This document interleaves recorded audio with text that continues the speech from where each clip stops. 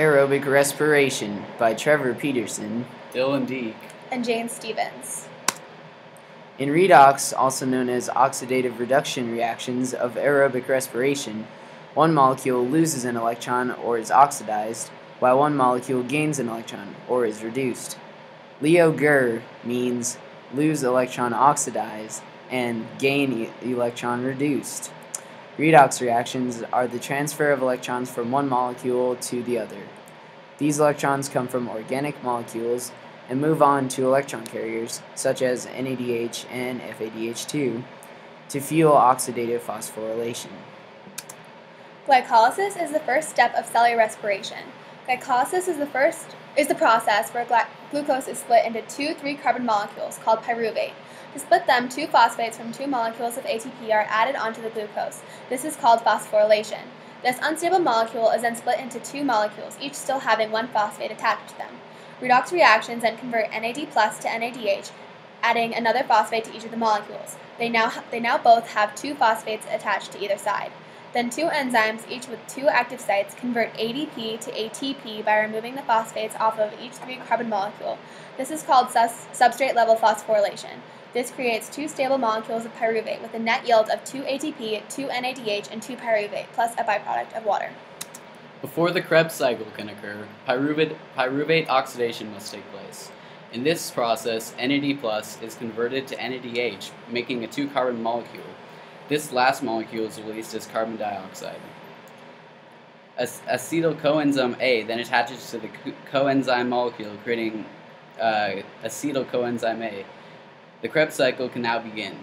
The Krebs cycle starts when acetyl coenzyme A binds with a 4-carbon oxalate to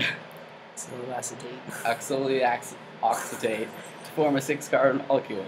This molecule is unstable, so 1 carbon leaves this, and the molecule in the form of CO2, and the electron is added to NAD+ to make NADH. Now that you have a 5-carbon molecule, the process will start over, adding 1 ADP molecule in the process. This 4-carbon molecule then converts FAD to FADH2 and NAD+ to NADH to then regenerate oxaloacetate. This entire process occurs twice. The net yield of the Krebs cycle is 2 ATP, 6 NADH, 2 FADH2, 4 CO2, and 4 CO2 as a byproduct. After this occurs, oxidative phosphorylation occurs at the electron transport chain.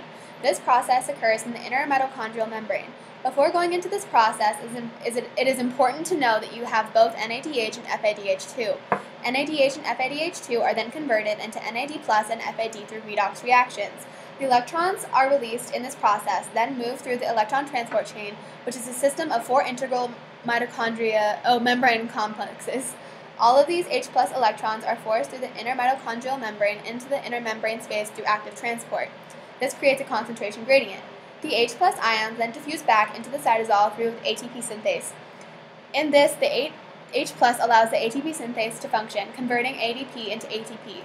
The electrons and H+ are accepted by O2 and creating H2O as a byproduct. The net yield of this process creates 28 ATP.